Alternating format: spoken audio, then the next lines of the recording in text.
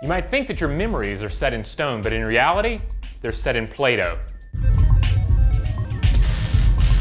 So here's how we often think about memory. All right, here's my brain box, okay? This is where I keep my memories. So that when I see something like Billy the Lamb here floating in the air, I form a memory of Billy the Lamb and I stick that inside the brain box. And then when somebody asks me later, hey Robert, did you see Billy the Lamb floating in the air? And I go, yeah, I totally saw Billy the Lamb. Let me draw that memory out of the old brain box here. Ha! Same as I put it in. And we think that it is the same memory, unflawed, unchanged, every time we take it out or put it back into our memory box. Now let's ignore the fact that you can form a false memory right from the get-go and just deal with this idea of drawing memories back out of the vault and looking at them. We might think that they're set in stone, that they're not going to change like this lamb, but instead my memory of Billy the Lamb is like something made out of Play-Doh. I actually form the memory here, and it might be an imperfect memory, but it is the memory I have, and let's add some legs there. And there we go. There's my memory of Billy the Lamb, even though he kind of looks more like a frog.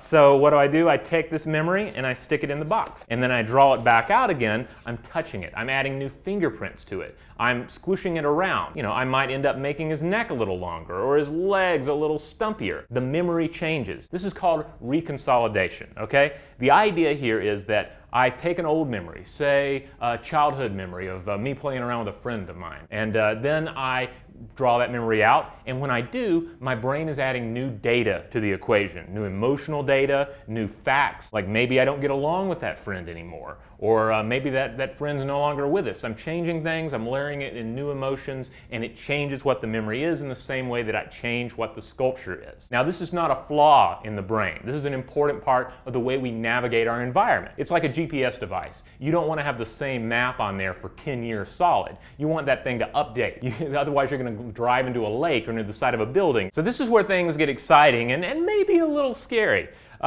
Scientists are working on ways to actually treat traumatic memories, remove harmful memories. It all has to do with the reconsolidation phase, because in the same way that this memory is susceptible to change when I take it out of the memory box, it's also susceptible to deletion, because the memory is vulnerable during this reconsolidation phase. So I take it out of the box, and if this is a particularly harmful memory to me, then scientists are working on ways that they can zap it out of existence with just the right drug. So there you have it. As it turns out, your memories are far more like this lamb and less like this one. So what do you think about the future of memory deletion?